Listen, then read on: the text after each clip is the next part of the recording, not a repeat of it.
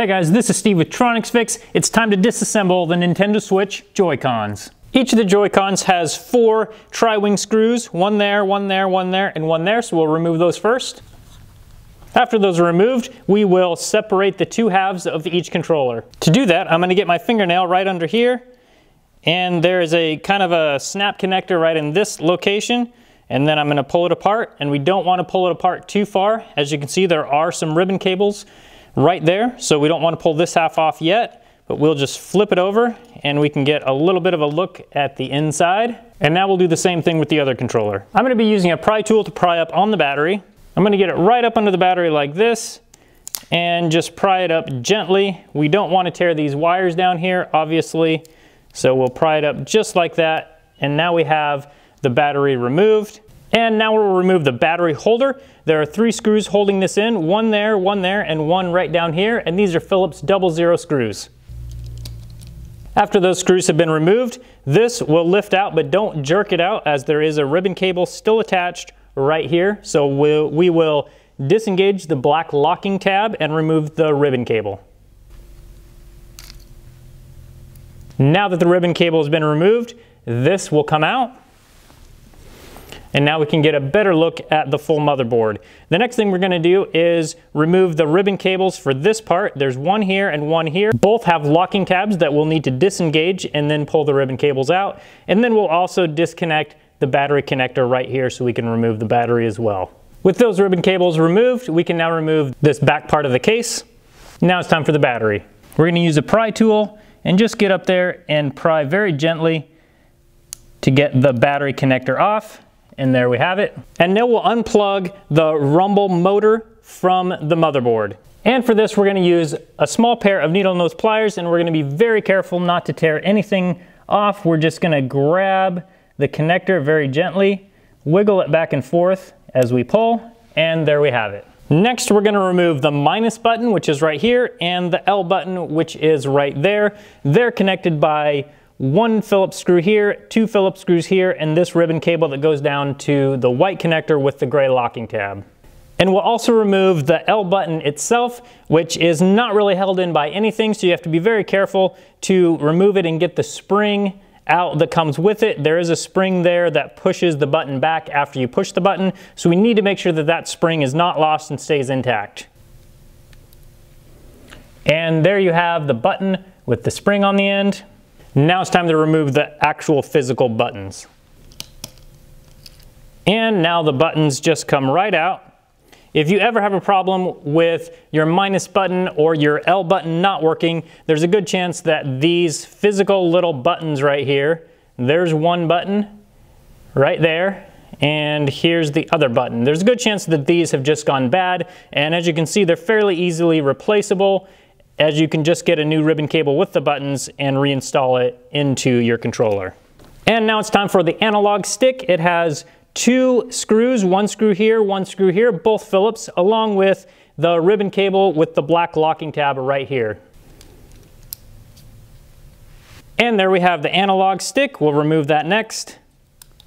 You have to be very careful. There is a black kind of film right here, and if you just jerk up on it, you're going to tear it, and we don't want that. So just be careful when you're removing this. If you ever have a problem with your analog sticks moving on their own or just not working correctly, this is the part that needs to be replaced. And as you can see, it's fairly simple to replace, and these controllers are awesome because they are pretty modular and you can just replace certain sections if needed. Next, we will remove the motherboard. There's 1 Phillips screw here and 1 Phillips screw here. And now the motherboard is loose, so we're just going to pull up on it gently and it's going to come right out. So here we have the motherboard for the Joycon controller. So here's one side of it with all the chips and the connectors, as you can see, and then here's the other side of it with the 4 buttons here and then another button right there. That's the back side of it. Next is the rumble motor. It is just held in by adhesive, so you can get a pry tool to pry up right down here if you need to. And we're going to do that gently, and this one comes right up, so we're just going to take it out like this. And as you can see, there is a small strip of adhesive right here. We're not going to touch it because we don't want to get grease from our fingers on it, because we do want to install it back in and make sure that it still sticks. So the easiest way is just to remove this button pad carefully And as you can see, this button fell out. These buttons, you don't have to keep track of too well, because if you notice, there are tabs right in here, and then there's also grooves on the button itself, and those grooves just match up to the tabs. And as you can see, that just fits right down in there. So if you ever need to remove the buttons, that's how you do it. And then when you're done, you just put the button pad right over, match it up, and then just push it down, and that's installed. Now it's time to reinstall all the parts into our Joycon controller. So we have all the buttons in. We always want to make sure that the button pads are all the way down how they should be, and that the buttons are fully inserted into their grooves. And then we'll install the vibration motor. We push down firmly to make sure that it gets stuck back in place, and then we install the motherboard. And then we install the 2 screws on the motherboard. Now that the motherboard is installed, we install our analog stick. Now it's time to reinsert our buttons in the top, so we'll do that next. And after the Phillips screws are installed, we do need to install the ribbon cable into its connector and then lock down the locking tab. Now that those buttons are in, we need to install the L button that goes right up here, making sure that we get the spring in the correct place. Now, one of the ways you can do this is set it so the spring is kind of out of place, but the button is lined up correctly, and then just move the spring into place using tweezers or something really small and flat. And there we have our button in place, and as you can see, it does click correctly. Now it's time to install the gray battery holder and install the screws, but first we're going to plug in the rumble strip motor into its connector on the motherboard. And one other thing we need to do before we install the battery holder is we need to install the back of the controller, and we need to install the ribbon cables right here and right here.